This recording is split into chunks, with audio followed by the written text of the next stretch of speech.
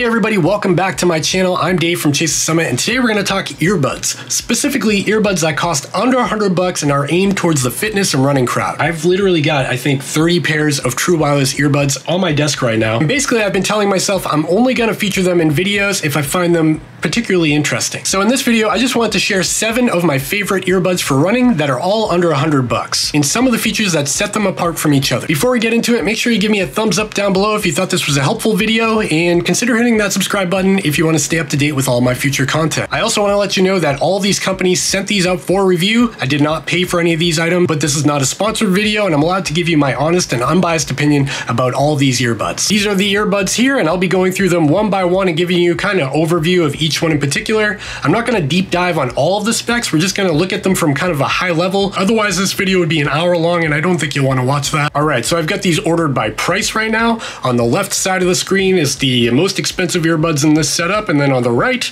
is the cheapest, and everything in between kind of falls where it is. So on the left here, we've got the Jaybees FireFly 2, we've got the Pamu Quiet, we've got the Soundcore Spirit X2, the Soundcore Liberty Dot 2, the Fiil T1Xs, we've got the Mpow M30s, and finally the Tribit Flybuds 3. All right, first off, let's talk about the Pamu Quiet earbuds. I received these a couple of weeks ago, and I've been testing them out pretty heavily. These look a lot like the Apple AirPods Pro in design. They've got that stem that comes out of them right there, but they are pretty minimalistic, and they are black, so they do kind of blend in a little bit more than the white AirPods do. They fit in your ear pretty snugly. They've got various sets of tips that come with them to really customize that fit. These don't fit like AirPods though. These actually fit with the silicone tip making the seal rather than kind of resting in your ear, so they're in there pretty securely and they don't fall out when I run. What makes these things unique is that they actually have active noise cancellation, and these are the only earbuds in this lineup that have ANC, or active noise cancellation. What's interesting is this case. It's kind of a clamshell design, and it kind of reminds me of like a old watch or something with that lid that pops open. It's actually a pretty cool design. I don't mind it. What is cool is this is a wireless charging capable case. Not a lot of earbuds do that, and especially at this price point, that's really nice to see. The other cool thing about this case is this ring around the top here is actually an LED, and it indicates your charge status while you're charging it, and it glows up in this like really cool blue color. These earbuds are water resistant. I think they're IPX4, so they're not like at the same level as some of these other earbuds in terms of water resistance, but they can handle sweat or a light rain. The sound quality of the Pamu Quiet earbuds is actually really good. They sound great, especially with that active noise cancellation. The noise cancellation isn't super powerful. It's not like overwhelming, but it's enough to drown out like a fan in the background or an air conditioner. Or if you're on an airplane on a flight or something, I don't know who's doing that these days, but if you were. The other cool thing about the Pamu Quiet earbuds is they actually feature a transparency mode. Again, not a lot of other earbuds do that, and transparency mode lets you hear your surroundings. You can press and hold the touch control buttons on the side, and you'll hear all the sound around you. It uses the microphones on the outside and plumbs it into your ears, so you can actually hear a car beeping or someone yelling at you, that sort of thing. That's a really nice feature to have, especially for runners. So the Pamu Quiet earbuds retail for $99 right now, but you can only get them through Indiegogo. It's like a Kickstarter type thing, and at that $99 price point, you get a free case and a couple of other accessories, so it's not a bad deal. The only thing I don't love about the Pamu Quiet is the touch controls on the sides. They're a little bit finicky because the stem is so thin. It's really hard to tell where you need to touch to make things happen, but once you get used to it, it's really not that big of a deal. Next up, we're going to talk about the Jaybees FireFly 2. These are really interesting earbuds because they remind me a lot of the Jabra Elite 75Ts, which I reviewed a few months ago. These have almost the exact same design as the Jabras.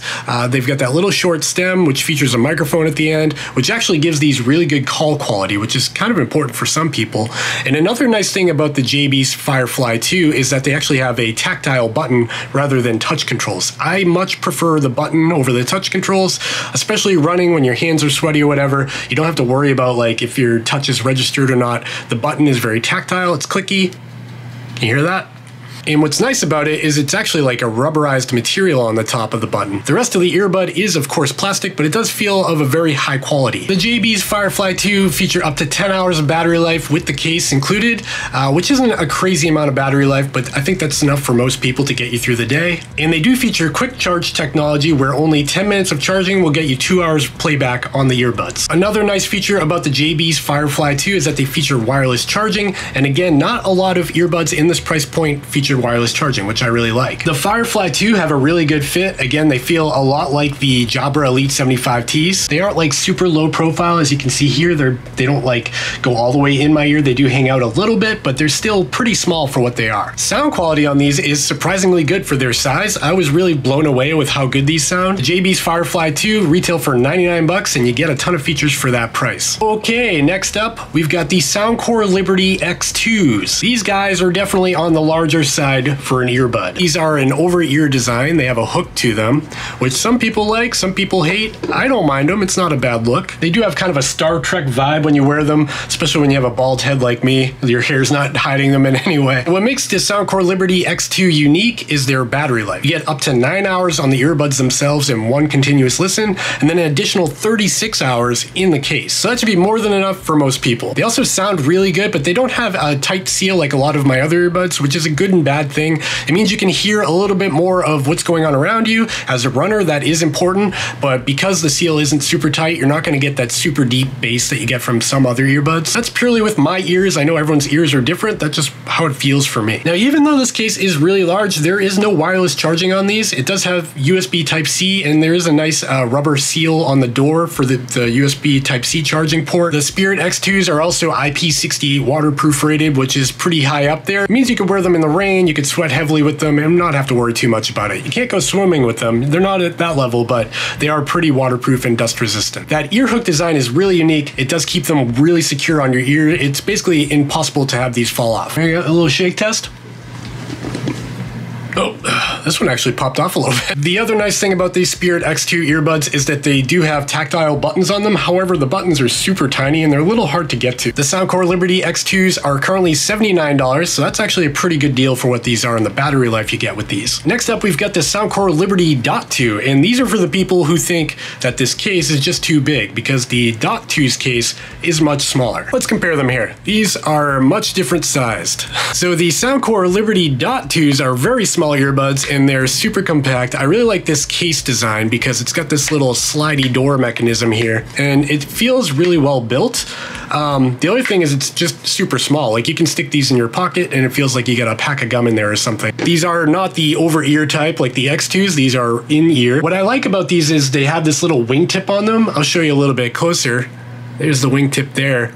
And it's actually filled with air. It's like a little spongy thing.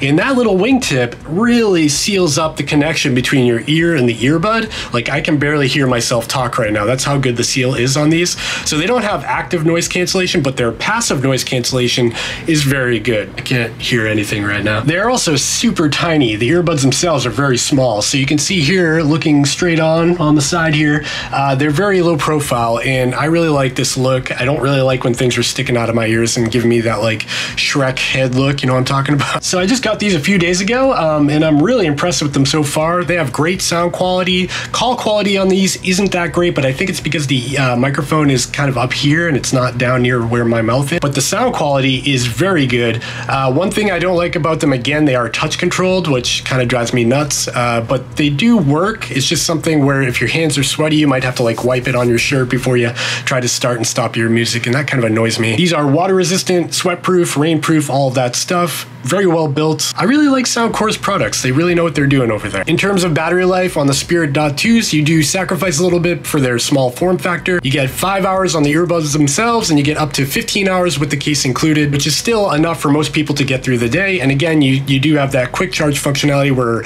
you put them on the charger for a few minutes and you'll get a few hours of playback time. The Soundcore Liberty Dot 2s retail for $79 currently, and again, this pretty good deal for what you're getting here. All right, now we're getting into the budget realm of true wireless earbuds for running.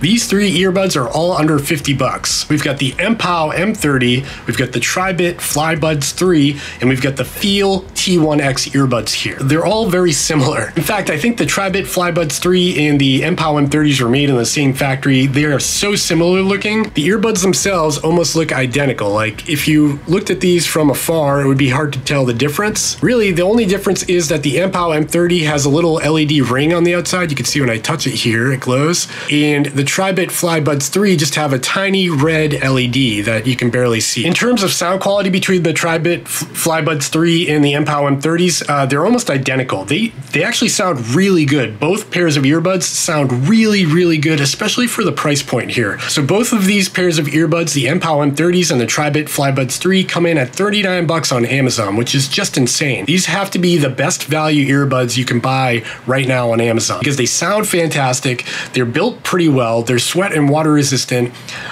You know, there's a lot going on here for the money. They don't stick out too far. These might actually be the smallest earbuds I have, and they've got that little wingtip that engages with your ears, so it makes it a really secure fit. What makes the Tribit Flybuds 3 stand out a little bit more than the Mpow M30s is this case. This case has 100 hours of battery life built into it, which is just insane. The earbuds themselves can only give you 6 hours of playback, but with the case involved, you get 100 hours. I've had these for like a month, I think.